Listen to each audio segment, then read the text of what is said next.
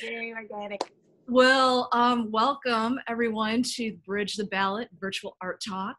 And we made it another day on planet Earth. And how I figured out, like, I've had some people ask me, well, did you select the artists for each talk? Like, and I'm like, no, I did it randomly. Like I put the names all in one spot and sort of like picked it that way. And I think what's interesting about this discussion tonight is you've got three educators here. We're ending this talk with the educators in this discussion. And so I think, especially with what's going on in the pandemic, it's going to be an interesting discussion. So be ready to be hopefully educated or given a different perspective. So tonight we have the fabulous Rebeca Garcia-González and Tatiana Ortiz. I mean, rock stars. And when I think about how this started, how did this whole, I think I asked you, I was trying to think, when did I ask you to participate in this? Was this in March? Right? Very early. Yeah, very early. Mm-hmm. February, March, yeah. And nothing really happened in February and March, right? No. So as we all know, the pandemic happened. And so it was supposed to be on site, and some of the works, like Rebeca has some on site, but then it moved online too. And so we've had the first talk, the second talk, the third talk. I've made these beautiful videos. Look at all this great art. I'm going to keep promoting you forever, right? I'm going to keep going. I'm always going to be saying how wonderful the artists are here in Richmond. And so when we get done with this discussion, I will post it online too with that. But as I started each talk, we gotta thank our partners. We gotta thank Bridge Art Storage. We have to thank the East Bay Express. As my new position as the Arts and Culture Managing Director of the Commission of Contra Costa County, I've done a lot of research with this spreadsheet of different organizations, and we want to keep organizations in business and thank them, because without partners, I think the theme that we've seen through these talks is that Richmond Main Street, the Richmond Arts and Culture Commission, all these other things like Richmond Arts Center, all these places are so important for us artists to continue going. And then also, has this been a common theme? Freedom of the press, East Bay Express, we have to, always thank our partners that talk about the arts and support the arts. I think I'm preaching to the choir. So why this exhibit, artist introductions? I've discussed why this exhibit. I think each week seems like a year in the timeline of everything political. Like, I feel like maybe this was 10 years in a year, but right now, I think, are we 19 days away from voting? Is it 19 or 18 days, I think? It's changing and it's ebbing and flowing, and it really comes down to artists like Rebeca and Tatiana, and we need a platform to amplify your voice. So I'm just going to go right into it, because I want Tatiana to share her brilliance with us. And if you could just give us a little background on who you are. Yeah, well, Jenny knows I don't really like talking about myself. I leave that to her. But I think it just starts back from when I met Jenny. I believe it was, 2015, 2016. I walked into the Richmond Art and Commission meeting. I had met Marianne at another, neighborhood event. And she was telling me, like, we need artists, we have money for artists. And I heard money for artists. I'm like, I need to go there. I need to go where she's talking about. And I ended up at that meeting. I was petrified. I had no idea what I was going to do. I was really, really nervous. And I was really intimidated. I mean, there were such amazing artists, but as I stayed longer, I really wanted to leave, but I was assured to just stay. I remember Michelle saying, just sit and listen. And I'm like, okay. And I realized that there is a space for everyone, that this isn't a competition. There is that there's a space for young artists, older, I mean, mature, anybody, there's a space for it. And then there was funds for it. And that's when I was just like, oh, okay. But even then I still didn't know what I wanted to do, but I had just wrote a children's book, and that was just, again, I wasn't really promoting it. It was just, you know, something, you know, that I did for my daughters, and I shared it with local schools, and that's kind of where I left it. But then I realized, well, what if I do that with children? What if maybe that will be my project? And I had spoken to Jenny about it and Michelle, and they were like, yeah, do that. And I'm like, okay. And the whole team, the whole art commission, that you guys all entrusted me with that and that project. And you were my liaison, and you helped me along the way, and just encouraged me to keep pursuing what it was that I wanted to do. And now I'm teaching at the Richmond Art Center with Rebeca. I actually just got hired on at the Richmond Museum. Yeah, so I'm doing that now. And I work at Contra Costa College. I teach third graders under the METHUS program. So yeah, that's it in a nutshell. You know, because of course I found this photo and I'm like, 2015, that's like 20 years ago. Right, I'm like, oh my gosh, how long ago was that? Right? Oh yeah. And this project you did, and how, you know, when it goes into sort of the background of education and the funds that are missing in education, and how this project really filled a void, right? Do you sort of sense that? Like, was that part of the inspiration behind it? For sure, yeah. I actually grew up doing this really similar project when I was in second grade, and it was actually geared towards students that had trouble reading and writing. And at the time I didn't know it. I didn't know I had that problem. But my teacher was so gracious about it, and so kind, and she created this sort of thing where we made our own books, and you know, she would check our spelling and help us edit it, and it was a lot of fun. We threw a little party, and our books got to be in the school library, and it was just a lot of fun. And I wanted to bring that same sort of like nostalgic feeling that I had, but I wanted to bring it back, and just to a larger scale. And it's a lot of fun, and I'm still doing it. So yeah, I really enjoyed it. You know, and then of course I found your Facebook page. The whole process of this. Yeah. Yes, and if you want to just sort of share what happened during. Yeah. So it was a 10-week project, and like I said, we're still doing it. And now this is my first year doing it over Zoom, so that's going to be interesting.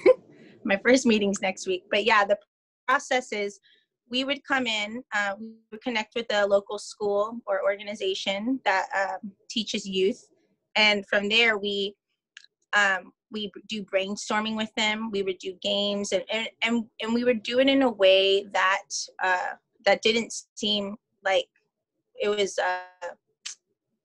really focused on the academics. We wanted to make it fun. So now we start doing puppets with them, and we teach them how to story tell.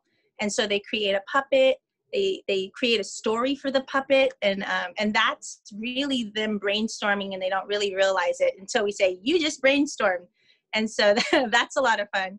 And I have my sisters, they do it along with me. And so there's 3 of us that do it together. And so that's been nice that we've been doing it for these 5-6 years now. But yeah, we kind of separate them in groups where we find their strengths and their weaknesses, and we pair them up with different students that we think they would benefit from. And then they work on their illustrating and then writing, and then it just kind of really organically comes together, and they get a beautiful book at the end of it. They do, and that's why I have to share, right?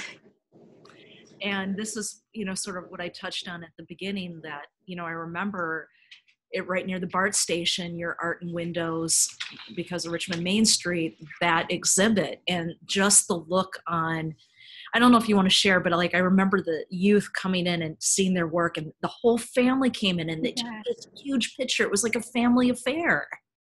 Yeah. Right? Yeah, that was a lot of fun. This was actually this was a second piece to it.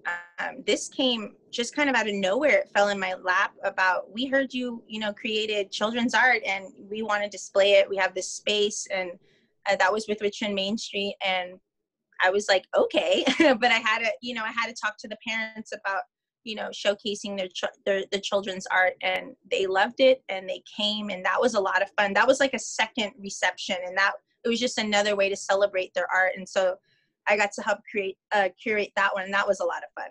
Yeah. It really was. When I think of Tatiana, I think of like a family affair with a large family, but your students, and that's, you know, really amazing work you do. So thank you so much. Thank you. Thanks for entrusting me. Oh, definitely. And Rebeca, can you please share with us your brilliance? You mean my background? Yes. Well, I was so excited to learn that Tatiana loved the whole language, because that's how I was trained as a teacher. I was trained to teach with whole language, and I was part of the Bay Area Writing Project, and worked a lot in schools teaching literacy and teaching kids to write their own books. I have some of my favorites still stored away. So I'm very happy to see that, because for a while there was a war against whole language and an emphasis on phonics, and I thought they were going to kill that beautiful idea of writing your own book and getting excited about children's literature and writing your own poems and stories. That can never go away, Tatiana. So I am super happy to see that. And I remember when you did your presentation in front of the Art Commission, and I remember, oh, I have to remember that name, Tatiana. So I didn't think she was nervous at all. I mean, I didn't even, that's new. No. It felt very nervous. I remember my palms were sweaty. I think, yeah, maybe I might have noticed that, but I just remember what a great project that was. And I think that year I was with the Art Center still as director of art in the community. And so I wasn't doing projects myself. I was hiring teaching artists to do projects with the community. And there were a lot of fantastic people that I worked with. But my background actually is in printmaking. I went to the University of Puerto Rico and the Art Students League of San Juan, and I did some training in printmaking because that's the tradition over there. So then I took some painting classes, but I wasn't really into abstraction at the time, and I was a little turned off by that. And it wasn't until I came here to California that I really got into it. And it may have helped that I didn't really know where to go do printmaking. So, so it really helped when I was able to have my own space, and that took some time. But like at around 2005, I started creating a dedicated space in our house for art making. And that's when I decided that I had to come back to art making. So then I came to Richmond, and I met this amazing community of artists. I remember meeting John Worley and explaining, oh, I'm just a person who's returning to art. I don't have a portfolio. I don't have anything to show you. I got to show a visual. Sorry, when you said that, I'm like, no. And he was so encouraging, and so were other people. Gerard Gutierrez used to come to the same figure drawing classes, and that was a great community, by the way. So little by little, I connected with other artists through all these different ways that we had of getting together, not just going to artist talks and shows, but also drawing together, painting together. And that's what I remember the most of when I first came to live in Richmond and I was getting to know everybody. I learned about the Art Commission, but I didn't really have the nerve to write a proposal until I was already working with the Richmond Art Center and had to do it so that people could do projects. So I guess what we're showing here is one of the murals I've done. This one is in Unity Park. And over time, I've never really thought I'm a super great muralist, but my claim to fame is that I like to work with, I see, I see Jenny shaking her I'm head. like, come on now. But seriously, because I never trained for painting murals. And in fact, sometimes I laugh at myself because I treat them like giant canvases in that I approximate so I make mistakes, I fix them, and I keep doing that until it happens, but it's a very large area to work with. So my claim to fame is that I meet with organizations and I work with their youth. Since I'm a teacher, that's not a stretch. And they participate quite a bit in designing the mural. We have discussions, many discussions sometimes, and they keep seeing drawings and designs and talking about them until they come up with the final one. Mm-hmm. So this one that you see here is exactly that. And the story I have about this is that they gave me a list of 32 plants and animals that had to be in this mural, and I thought I was going to have a heart attack. But then I said, well, how about if we negotiated? So we did, and we came up with this. And I'm very proud to say they painted on this mural until the very final stages. Some people did parts of the animals, definitely the plants and trees. And what this is the rain gardens that clean the runoff water all along the greenway. So they wanted to show how that works. They wanted it to be like a didactic piece that anyone could stand in front of and say, this is what we're doing for the greenway, and this is how it works. So that's the kind of work that I like to do nowadays, just keep working with youth. And I got this on just in time. Oh, thank you, because these are the most recent ones and they were done in exactly the same way. So, but what the difference is that these are post-COVID murals. And so there were two very different discussions.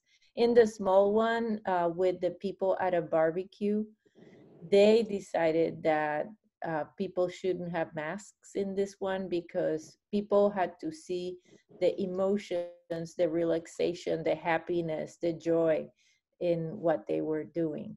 And in the other mural, there will be masks. This one is at Pullman mural. And the youth told me it's because that's reality. Some people wear them, some people don't. So see the kind of conversations that you can have around art making, and just for them to see that their idea can go in a mural is a super empowering thing. The only thing that I noticed was different is that they are so tired of Zoom that when they would come to the park and paint in a socially distanced way, they were super goofy because they hadn't seen each other. But yes, so that's how I combine my background with my training as an artist to come up with some form of art making that would be more of an integration. And it's what makes me the happiest, more than painting on canvas. Well, speaking of canvas, right? You've done this project, and I think that's what I love hearing your story about your reluctance, of writing these proposals, but now I think you're like one of Richmond's experts on it, like it comes natural to you. And you've done this project right here, if you want to speak to this one. Well, I want to say that I always loved the work that Michelle Seville did with the training for the NPA grants, because I know there were very many people that, first of all, many people that were new to it would come, which is already a success. And the second thing is they got a lot of training on how to do the proposal process. And so I wanna mention her because I thought she was doing fantastic with that. And it gave me joy to walk into that room and see so many younger people writing their first proposal. So my friend Carmen Melendez, I think she is not in these pictures, but I worked with her. Carmen is Afro-Boricua and I'm Boricua. And together we thought of this artist project that the Richmond Art Center gave us the opportunity to complete. And it was going to be a super large banner that would say in Spanish, Black Lives Matter, but we translated it in a way that leaves no doubt as to what it is about. And so the translation reads something like, Black lives are worth exactly the same as yours and mine. And it's a mouthful for a banner, but everybody that spoke Spanish would read it and go, oh, okay. So they would get the idea. And we made smaller banners. The one that says stop killing us was going to be the children's banner, but no children came that day. So the adults ended up creating that one. I love how the background design. And we made another one that simply said Black Lives Matters. But it was a day when people came, and it was early in the summer. I think it was June. So everybody was a little apprehensive, but we took everybody's temperature. And as you see, we left some space and it worked just fine with a very good number of people. And at the end, we took photos. The banner is meant to be displayed on 23rd Street. So the next march that I see coming out of Richmond High School, I will either lend them the banner or will come and unfurl it.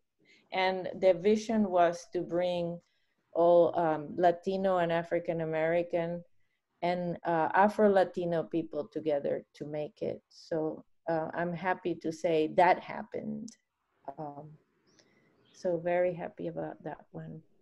The other, what you told me, I think what you said is your best known work is your portraits. And you know, as long as I've known you, you've been doing these portraits. And if you want to just share the background of these two. Well, I went to Puerto Rico with, I did a Kickstarter project, and that financed my trip to Puerto Rico for 6 weeks. And in that trip, I painted 16 portraits of people from all walks of life, young and old, rich and poor, transgender, gender neutral, gay, lesbian, straight, activists, apolitical people. And they came to me by recommendation from other people, and I screened them over text. And so many of these folks I had not met. The woman to the woman on the hammock is a very well-known writer who moved to Puerto Rico.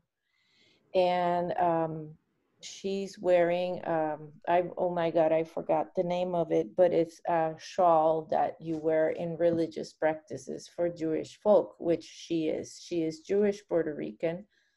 People don't know there is a community there that came a long time ago. So she was explaining all of this to me as we did the portrait. All these people posed live. They chose their clothes, they chose their poses. And then we talked nonstop for 4 hours until the portrait was done so that they would stay awake.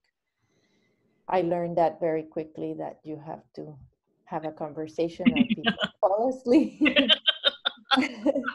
So I'm glad that you chose these, because the man next to her is a Puerto Rican that's lived here for a long time. So when I came from Puerto Rico, I painted portraits of the Boricuas living here in the Bay Area.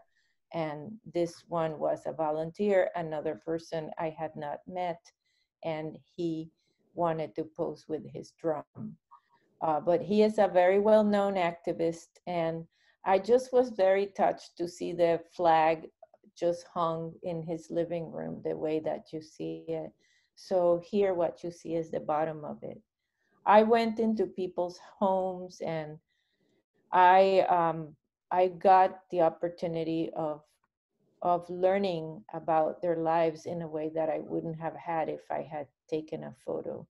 So well, thank you for sharing this. I mean, I think both with you and Tatiana, the backgrounds with education and the art practices. You can see that in the work, in the thoughtfulness in the work.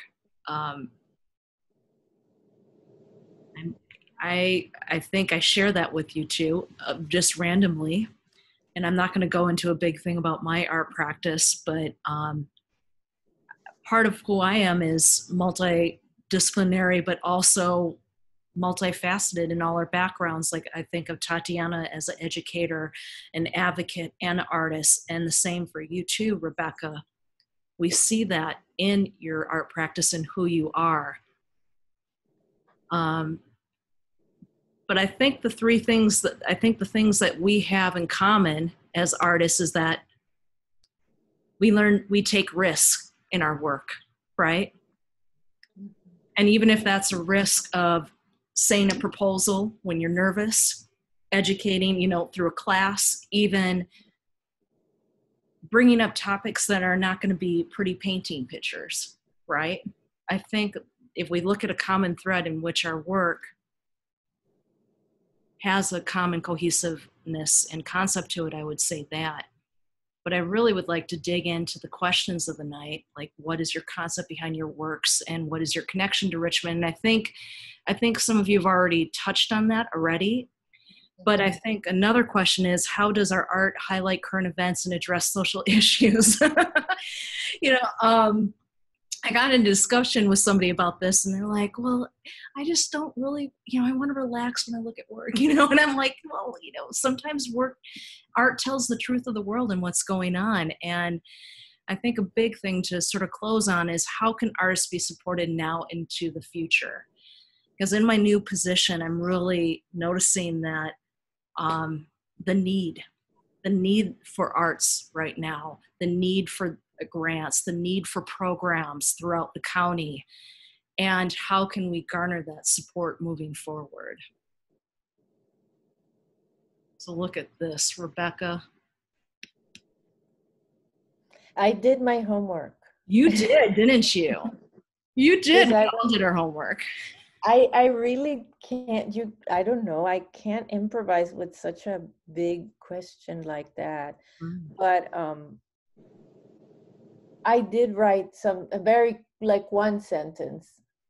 The idea behind a lot of my work is to get the viewer to question their assumptions about people, places, and situations that are important to me as a Latina and as a queer artist. So I'm forever poking with, but I also subscribe to this idea that political art comes in 3 flavors, and I've tried all 3.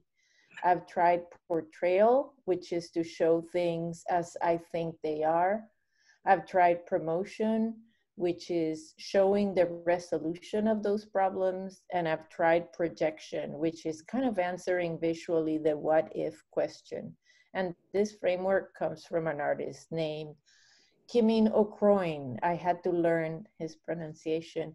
And I've always liked that way of looking at it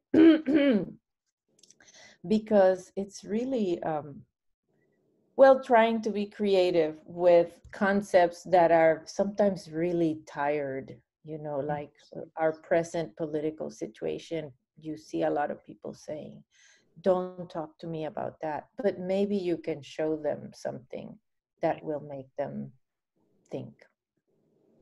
I completely agree. And this is your works right now at Bridge Space. And that was an interesting decision too, because, not all the artists felt comfortable putting the works in the space due to the pandemic, right? Because that's sort of changed.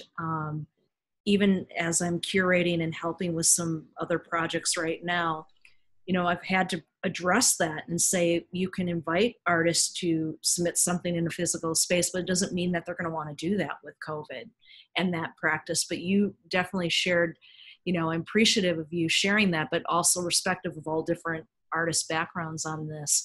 How did you feel like putting your work up during the pandemic? It was feedback from my social media. I have no idea how people are going to feel about the work that I do, but I learn a lot from reading what they write on social media. And they kept asking, so where can I go see it? Where can I go see it? And that's what made me decide it. It was really, really simple. And fortunately, the paintings aren't that big. So I also thought, how hard is this going to be? But they made it really easy at Bridge. So thankful for that. And so, Tatiana, if you can speak to your... Can you hear me okay? I can hear you perfectly. Okay. Yeah, so the idea behind these were, well, first, I work in polymer clay. So that's where I typically make really just kind of fun, silly, goofy pins that people buy and, you know, just kind of toss away and buy a new one. It's just kind of just really fun and nothing too serious. But I remember I had got the message from you about I'm putting on a show, and I'm thinking like, okay, why not, you know, why not just make what I'm already making and turn it into something like this? But that, like I said, it was before the pandemic when I made these, and I was really just going back and kind of remembering where the whole voting thing came to me, or how I even knew about it. And it wasn't at school, it wasn't anything like that. I remember my dad coming home and he had a sticker on, and it had a vote sticker, and I was like, oh, I want one. Like, where'd you get that from? And he was like, I voted. And I still was like, well, I don't get it. Like, what does that mean? And so he always watches the news. You know, that was his thing, and always would watch the presidential debates and things like that. Still wasn't of interest to me. I wanted that sticker. I was like, well, how do you get that? You know? And he's just like, it's because I did this, you know, and he's trying to explain it to me. And I'm like, oh, okay. And whatever. And so we just went on about my day. But, you know, as I'm older now, I still recognize that people still want that sticker. And it's kind of like, look what I did, you know. And so it's just, you can recognize they did something, you know, important. But I started kind of thinking of the person that, what if they can't do that? You know, what about those people that are here that can't vote, that don't have that right yet? And so that's where I started creating, you know, different little sayings under it. And then, or just the people that flat out didn't vote. And, you know, like I said, I don't know, it didn't have to do with their reasoning. It was just like, I just want to create something like interesting, you know, kind of thought provoking of, if you could get in the head of everybody, what it really meant.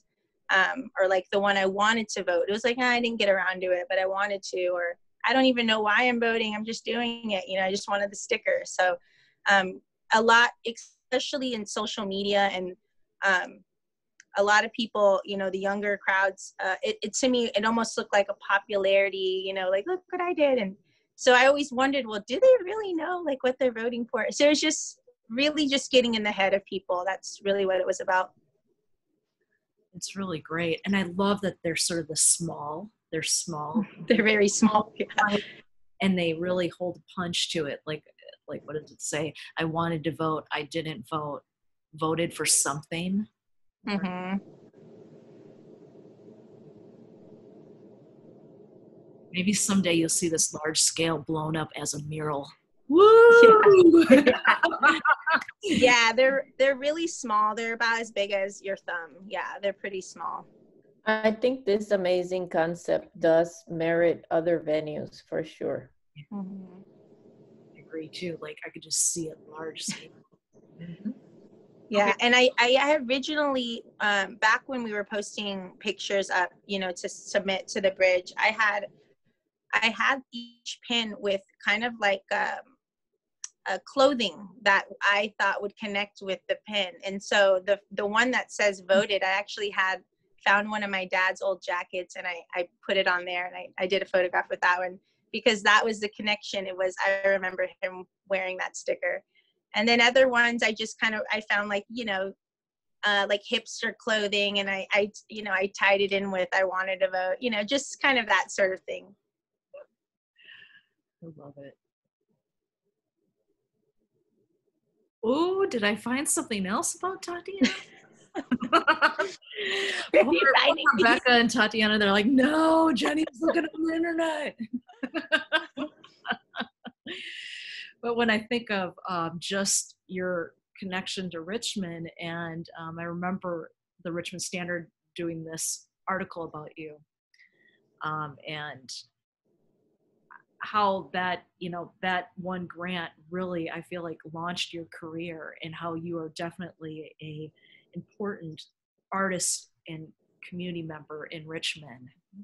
And so I wanted to also sort of acknowledge how, you know, I didn't grow up in a big family. So when I met your family, I was like, I want to become part of that family.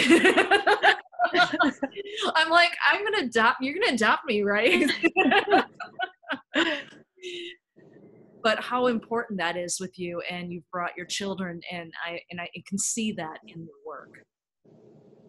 Yeah, I think growing up in such a large family, it is hard to find your gifts and your talents, because we all kind of just connect to one another very, you know, easily. But as you know, as we've grown up, we've all found our paths, but we still bring each other along for the ride. So that's awesome. Well, so a couple of works that I've got here in, I don't think I have to really get into what my concept is with my work. I think it's pretty obvious. Danger America. Oh, yeah. And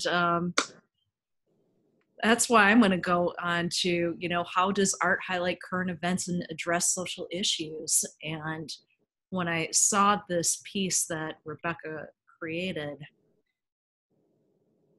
and just the different players in it, and how these players keep on changing weekly, Mm-hmm.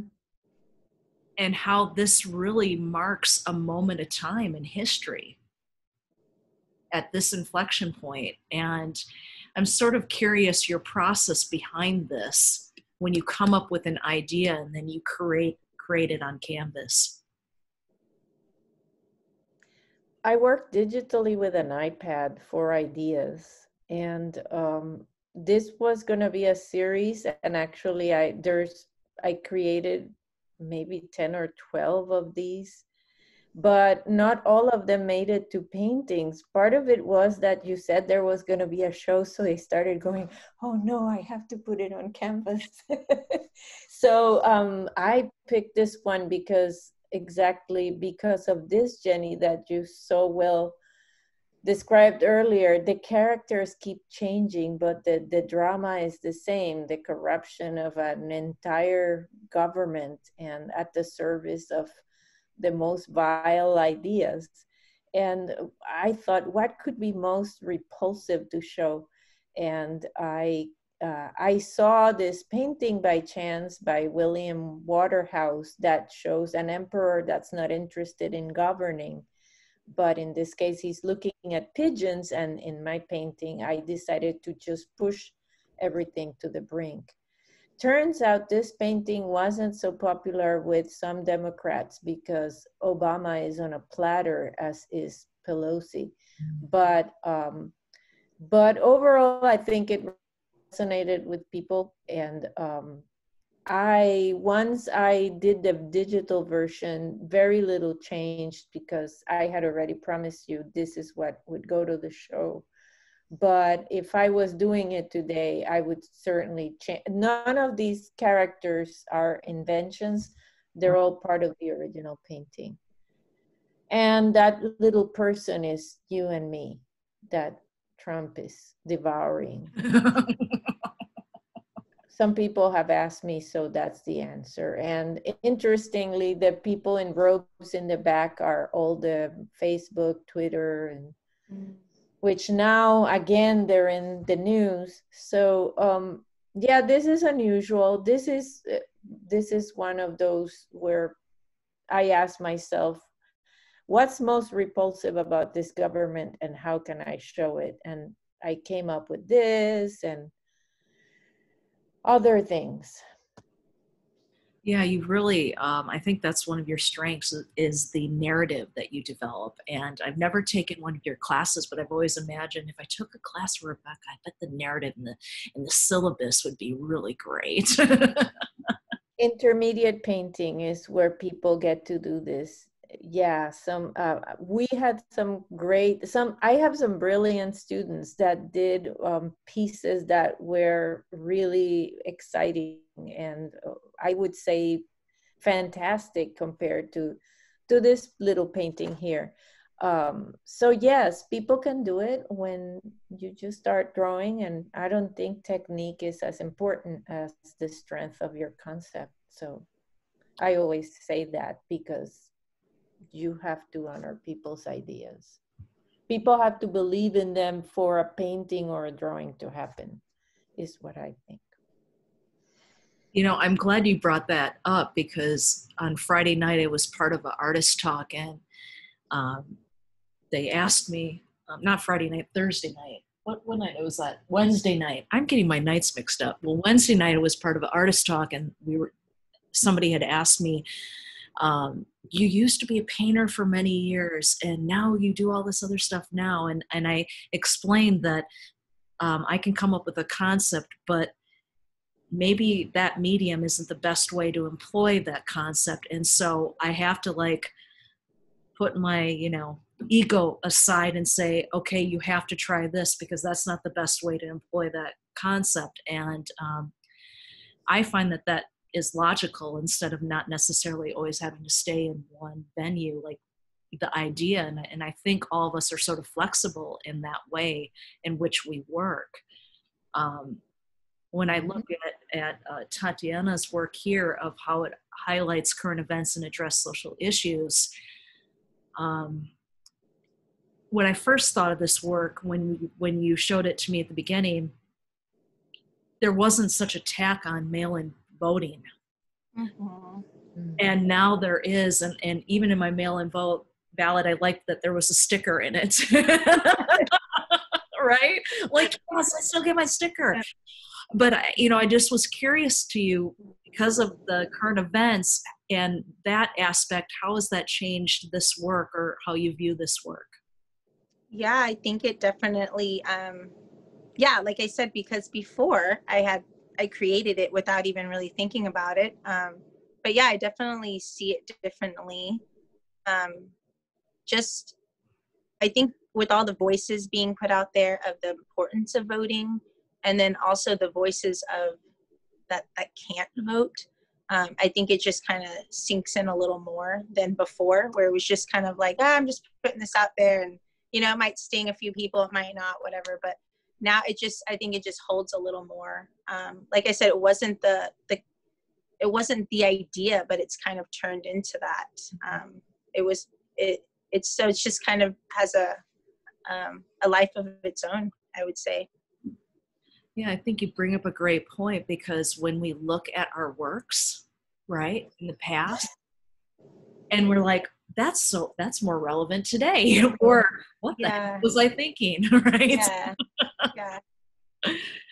And so, I created this piece, warning, worse before better, and I still believe that. Trying to be positive, but I think it's going to be a bumpy ride. But yeah, I wanted to touch on Rebeca's art because before I even met Rebeca, I actually was doing the tours at the Richmond Art Center, and a lot of the students would come there on field trips, and I would guide the tours, and they would just go to town on Rebeca's work. Like, they would just giggle, and they were just like, is that our president, and what is he doing? And it was just a lot of conversations around the pieces. But what I loved is we just let them, I let them say whatever they wanted and just get it out. And it was a nice conversation piece. I thought it was great. That's because you're an artist, and you would never kill a piece of art by talking over it for so long. You just let them do what they need to do. I just love that you did that with any art, doesn't matter who. And of course, this would resonate with them because it's like a children's book illustration in a way. Right. But I'm glad you didn't talk about Mm-mm. none of the artists like to talk too much about the work itself. Yeah. So when we're looking at this piece right here, and I put this image on the question, how can artists be supported now and into the future? Because I felt like it highlighted that in a way too. And if you want to sort of explain, I'm just interested in your perspective. What can we do better? I mean, how can we sustain this during this economic downturn, which is going to happen, and really make sure people realize the value of art? God, that's a huge question, and I don't think I can talk very long, because I'm sure Tatiana also has thoughts. But I think the first thought is helping artists write proposals, because how can people know what we want if we can't articulate it? And that's hard, because not everybody was trained to write in art school. So I think I mentioned Michelle before, because I was always very much in awe of everything she did to make that happen.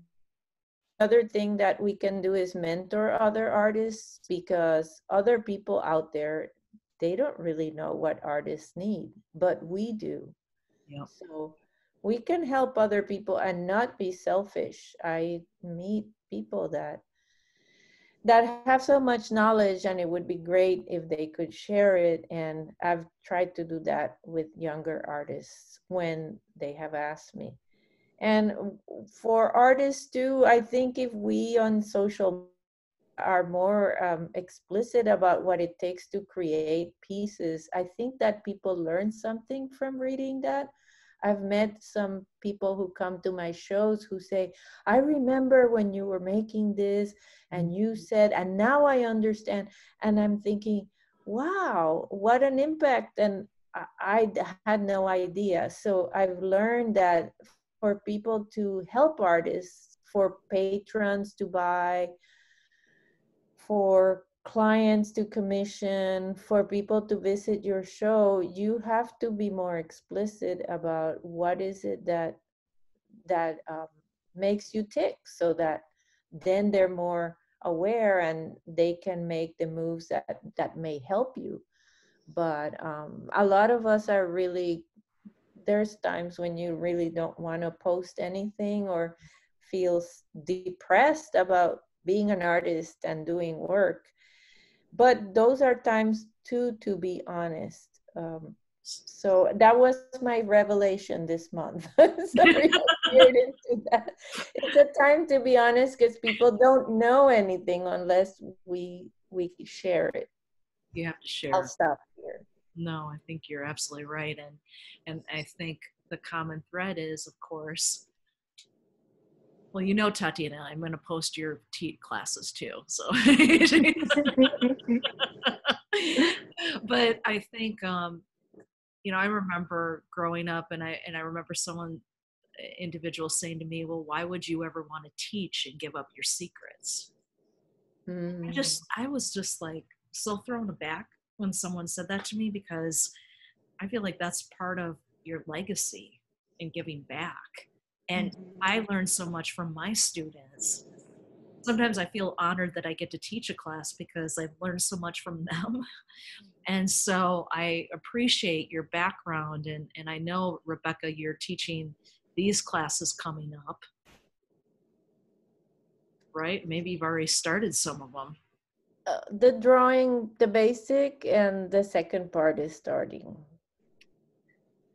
And this is all about how can artists be supported now into the future, and is offering that platform to teach and having a place where you can do this and giving back. So I think, you know, you answered your question before by what you do. I think that's the older generation, the one that says, how can you give up your secrets? And that the younger artists now are so open in a way that I never dreamed was possible. And every day I'm encouraged, and I feel even though the world may be falling all around us, I still meet younger artists and I marvel at how far we've come and what they're doing today. And why wouldn't we help them? Why wouldn't we share what we know? I agree. I agree. And so when I look at Tatiana's work, and of course, you know, I've got your classes pulled up here. I'm, you know, because you've been teaching for at least 5 years, right? 10 years at this point? Mm-hmm. Yeah, art, and then I started out as a preschool teacher, and then, yeah, went into just mainly art probably like 6 years ago. Yeah. So this transition from preschool to your art practice and then now teaching online, and this is, you know, how can artists be supported now into the future? I think all three of us know how much longer it takes to prep stuff on an online Zoom format. Yeah. And especially when you're teaching art where I can't really see something in person, that quality of the image and how that interaction is lost. And I'm curious about, Tatiana, how do you feel supported now teaching and this process moving forward? Yeah, I think from the very beginning, what's interesting is the day the world got shut down, I was I was supposed to teach a class to our first group of high schoolers at the art center, and we were like so excited. We had prepped, we were coming in for meetings, we were talking about what to say, not to say, you know, we wanted more high schoolers, so we were very excited, and we were going to do printmaking, and Michelle, she was actually going to help guide us. We couldn't, at that time, we were kind of transitioning through different artwork inside. So she was going to do like a public art. We were going to walk around and do that. And so we had it all planned. It was going to be great. And then boom, it got shut down. Everything got shut down. And it was just like, you know, the world stopped. And I'm thinking like, well, what about my class? Like I was still thinking about those students. And yeah, you know, as the week went on, it was like, obviously that's not going to happen. But right away, I was getting emails like, you know what, guys, we're here for you. There's funds that are being, you know, allotted in different ways. And right away we were getting, you know, information about grants and things that were, you know, being handed out. And then on social media, even with you, Jenny, like I was seeing so many different outlets that, yeah, because I felt like at that time, I'm like, well, I don't think I should continue this. I should probably not, you know, I think I just gotta, you know, hang my hat and, you know, focus on my kids because now I'm going to be homeschooling. So I didn't really think there was going to be a place to continue teaching. I remember talking to my husband, like, I think this is it, you know, like, and he's like, well, maybe for a month, maybe for 2. And I'm just like, yeah, the idea of doing it on Zoom was not even a thought. But then we started getting emails. Rebecca probably knows, I think it was like maybe April, we were getting little emails like we want to do a pilot summer class. And I'm like, okay, like I have no idea what that's going to look like, but let's do it. And so I was always open to trying new things. And I think, a part of being supported is you have to be okay with being, you know, kind of the pioneer of everything and being okay with being flexible and rolling with it. I think it could be hard to be supported if you just put your wall up and say like, no, I want it this way. And you have to be willing to change. And I think as artists or just people that are artists in general, I think we're always adapting and overcoming, whether it's with our artwork or, you know, personal lives, things around us. And I think that was a huge test to me at being a teacher was, if I'm really going to do this, I'm going to do it all the way. And I'm not just going to, just do it in person. I have to push through this unique situation and still teach. Yeah, I completely agree with you. And I've been thinking, how is this going to change the educational landscape. At one of the institutions I teach at, some of the students are preferring online instead of having to pay BART, pay expensive parking, pay for toll. Yeah. And they have a family and other responsibilities to take care of. They know that they might lose some things in person, but you know, I think it's going to take time to even readjust to when you can have quote unquote back normal events. And as I like what you said about artists and or educators also having to reinvent themselves, I think about that like each class you teach and how you're always thinking, okay, this is out of date or this is new and I'm adding it. I've never met a teacher that used the same syllabus for 20 years. You know, that just doesn't happen. So I think how can artists be, you know, supported and keep giving us these teaching jobs, keep giving us, you know, be flexible, be innovative on how we can still, you know, teach art and show our art practice and support us that way. I think if you don't, you know, transform or transition, you are going to be left behind. And all three of us, I think, have done that in our art practices too. Right? Yeah. Well, of course, I'm going to always say, keep us giving us money and keep us giving us opportunities and pushing forward with that. You will always check on me when, on my last breath. I'm going to be fighting for that.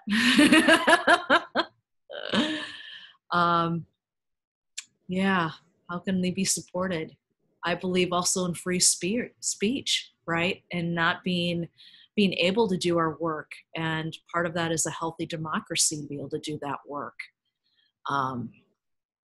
So I just want to say this has been an absolutely fabulous talk.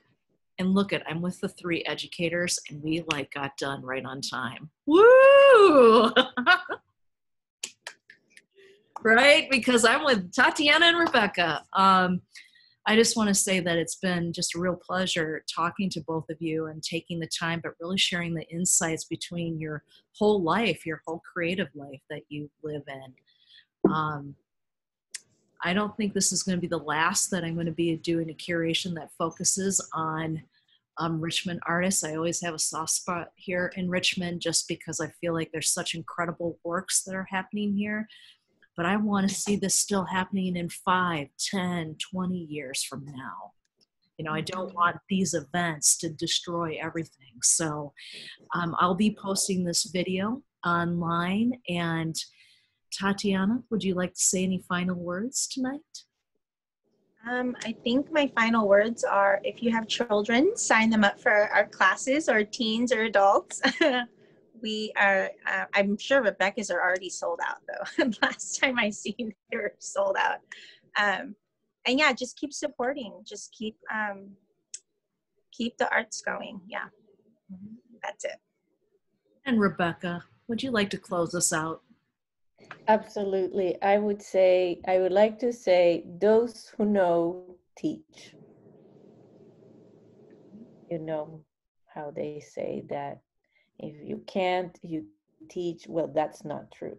The people who know, they teach. So yes, do what Tatiana says, enroll your kids in classes, enroll yourself in classes. I think the drawing class is popular not because people know me so much as because people are looking for something that they can learn that doesn't take a lot of materials and that's calming and centering, and that certainly can be drawing. So look for a class that you like and enroll your kids and enroll yourself. Yeah. Take a risk. Yes. You're going to enjoy it. Yeah. Thank you so much. Thank you for the people who have joined this discussion, and onwards and upwards, and we're going to keep on fighting. Woohoo!